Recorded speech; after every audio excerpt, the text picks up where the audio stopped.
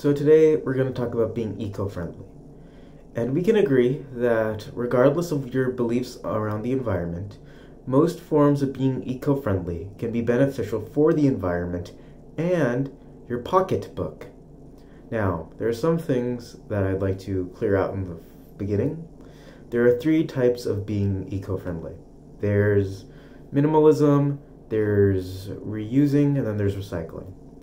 Minimalism means you don't use that much. Everything you have has a spiritual or functional purpose. If it doesn't do anything, then it must have some spiritual thing that makes you happy. If it's not one of those, you don't have it.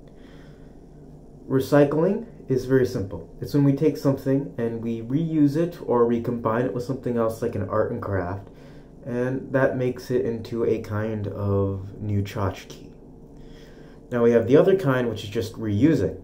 We take something and we'll reuse it in either another slightly different purpose or the same purpose. So the best comparison here would be buying something like a coffee tin and using it for plants.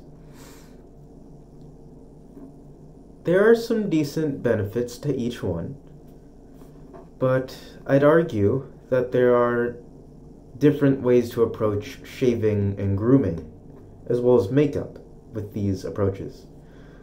Minimalism is by far the most economical, to only buy the few articles of cleaning that you will require, or the few articles of makeup. And those work, but I'd argue that the best would probably be to either do recycling or reusing, which in this case are one and the same. Now, recycling and reusing in the world of grooming and makeup would mean to buy the nicer items, to be conservative about using them, as in we try to use them less, and to be a lot more relaxed with them, to also be reusing their containers, and to try and not throw them away. So the best things to do here is, for example, when we would shave, we would not buy shaving gel, in which case a shaving gel can be recycled, it cannot be reused. So there's a tremendous amount of energy being wasted. But if we were to get something like a plastic or metal tin with a shaving cake in it, we could put in tchotchkes and such in there. If we like to make our own soap, we can make that. And if we do wish to do something different, then we have materials that we can easily mold. Now, in the world of makeup, I'm not sure if the same can apply, but I am very sure that in the situation where you were to have something like a